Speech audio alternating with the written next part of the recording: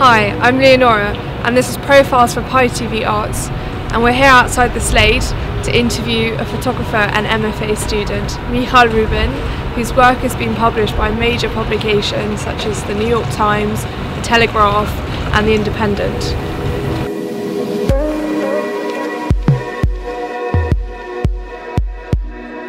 I'm Michal Rubin and I am an MFA student at Slade School of Fine Art, second year, graduating in 4 months, I think. I started taking pictures when I was 16. I took like a photography course. I grew up in Tel Aviv, next to Tel Aviv in Israel. And yeah, I was sort of transitioning because my whole childhood I wanted to be an actress, and I was like in drama school, and then I took drama high school, and I was sort of like, you know, sure my whole life that was what I was gonna end up doing. But then it sort of like started shifting at 16, where I kind of discovered that I really liked part of the whole of the acting thing was that I liked observing people and a lot of imitations and stuff like that. So then I kind of took a photography course, and from there it grew. And then after drama school in Israel, I left high school in the middle and I moved with my parents to New York because they moved there. My dad was a diplomat for a couple of years. And then I tried to do some acting in New York, and I realized it was too difficult, and I would have to dedicate my whole life sort of, and it would be probably a road with too many like, you know, sad stories on the way. So I decided to take photography, and I kind of did a whole 180, and I went to School of Visual Arts in New York. And then that's where I did my bachelor's, which was like about 10, 11 years ago. Well, I graduated in 2002 from SVA, and then I kind of started doing commercial work and worked editorial. I was trying to be an assistant for a little bit, but that didn't work very well. So I realized that I sort of have to try to push my own work, which is sort of like what a lot of people do, especially in New York. And when, you know, they start getting into the commercial world, they start by assisting first. So yeah, that didn't, I just realized that I'm, like the way I work is sort of kind of scattered and just sort of like my personality. So I had to kind of try to push what I do, because I didn't feel like anyone can really depend on me in getting all the technical things. I was never very technical, basically. So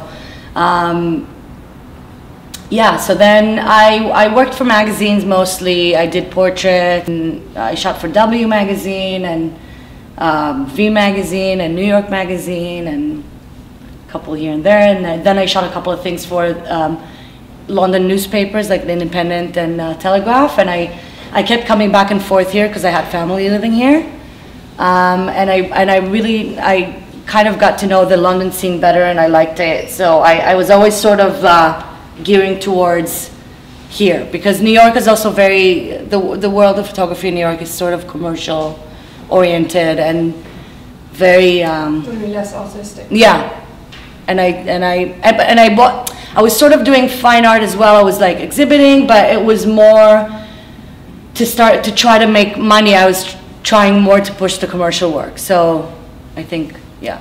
And then I decided to sort of change that, because I wanted to more concentrate on my own personal work.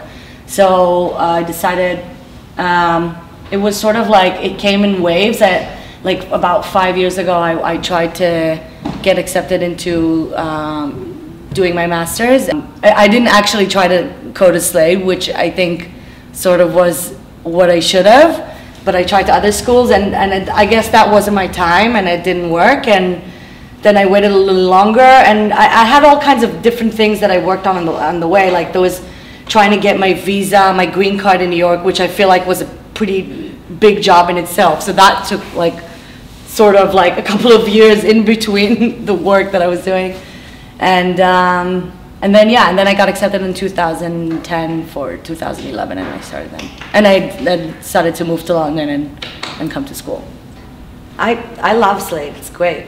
I feel like with the different schools that I was thinking of going to here in London and also in New York, like each one had their kind of thing that sort of they're known for. And I think with Slade, it's what you feel also when I came right away for the interview is that they don't try to put you in any box, or they don't try to I don't know, I don't want to say they don't try to push you, but they don't do it. They're very supportive. So they want to see where you're coming from and where they can help you go towards. They don't try to, like, you know, dictate anything that they might feel is right. And I feel that that's what's so special about Slade. And it probably has, I mean, it has such a long history as well, and you feel it. And the tutors and the students, and the fact that it's also a combination of people doing not only photography or not only film, but it's a mix of everything together. I feel like that's what is really great in my own, you know, point of view here. Doing my own work, which is sort of a combination between these atmospheric landscapes and sort of environmental portraits and intimate moments of my family and friends. So basically just interested in exploring these like everyday, seemingly mundane situations, but finding maybe something, I don't know, unique about them and kind of elevating them to a different place. So that is the kind of work, and then over the years I've become more interested in women and their roles as mothers, as my friends started you know, building their families. So I started looking at relationships between children and parents, and how strong these bonds can be, and how much dependency goes into it, and that kind of thing. I love movies, so for me, movies that really make me, you know, feel are the ones about like everyday situations that people face and struggles that they have to go through. Things that I can relate to, basically. So for me, work is about, somehow it's about relating to people. And I hope that, like, the work that I do, other people can relate to the situations they see in the work. Just like I can relate to certain I mean, I think in a way, maybe everything I do is sort of a self-portrait. Maybe that's something that every artist does. It's just things that I felt like I felt at some point in my life, or it's like something I recognize, and I kind of try to take that out. I call this picture yellow because, well, obviously it has the yellow lighting that really kind of comes in all of my work almost. I'm really like obsessed with this sunlight of a certain time. And then there's also, it's yellow, which means jealousy, because like it's her dog is jealous for her other dog because her other dog is smelling someone. So she's holding him to like try to calm him down, to show him, don't worry, you know, it's okay, she'll come back. Something that probably comes back in all of my work. It's the sunlight, I think. Okay. So that's like the second subject of my work. So maybe the first one is relationship and people, and second is light. Right.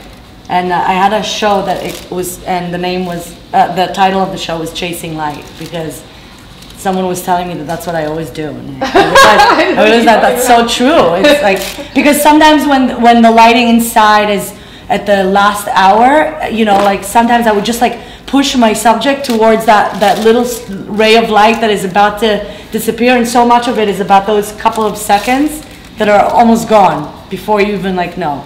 So collaging is so fun because you kind of like, it's just like when you look at your old not scrapbooks, how do you say? Scrapbook. No, your old photo albums? Yeah, photo albums.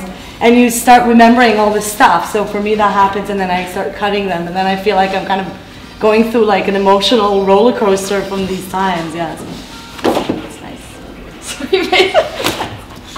It's okay. That's how it is. It's got to be like that when I start working, because otherwise I don't know like what I'm cutting and what I'm doing. It's very like a weird kind of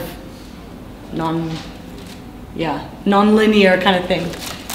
Right now I'm thinking of maybe moving back home after 15 years since I left it when I was 20, and seeing what might be there. We'll see. What's your ideal situation? Probably living in two places at the same time, which is sort of what I do anyway, but like maybe three, like, well, at this point I feel like I did leave New York, but I still, it's part of me, like I love it. So I have to go back there once, like every, you know, couple of months or like once a year at least. So you're very much attached to location. Location's a big thing for you. Yeah, I think I'm interested in exploring how people get connected to their environment and the space they live in and the people, the community that they are with.